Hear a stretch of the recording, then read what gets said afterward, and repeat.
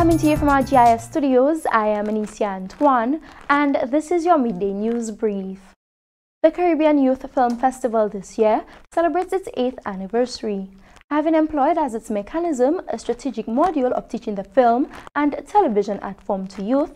One of the festival's main objectives is the building of uniquely holistic and productive citizens.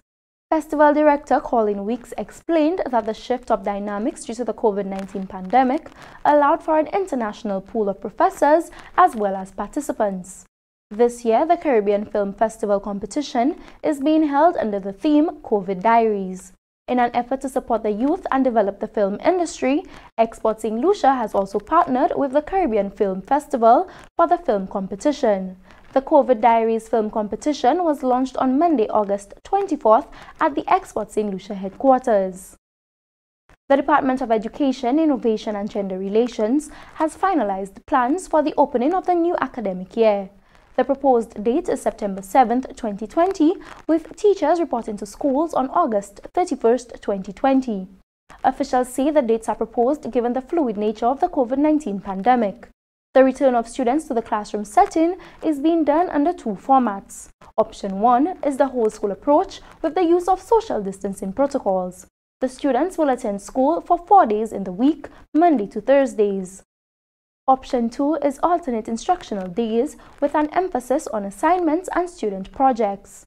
Chief Medical Officer Dr. Sharon Belma-George says the decision to reopen schools was evidence-based. Several factors, she explained, were considered, including the number of active COVID-19 cases on island, the lack of community spread, along with who are the infected individuals. The Center for Disease Control, CDC, has reduced St. Lucia's COVID-19 rating to the lowest, level 1, as one of the only 8 countries globally. For the period of July to August 2020, to date, St. Lucia has welcomed 5,897 travelers through the approved ports of entry, of which 4,413 are visitors. Chief Medical Officer Dr. Sharon Belma-George noted that the strictly enforced protocols and measures have been effective in keeping the spread of the virus at bay.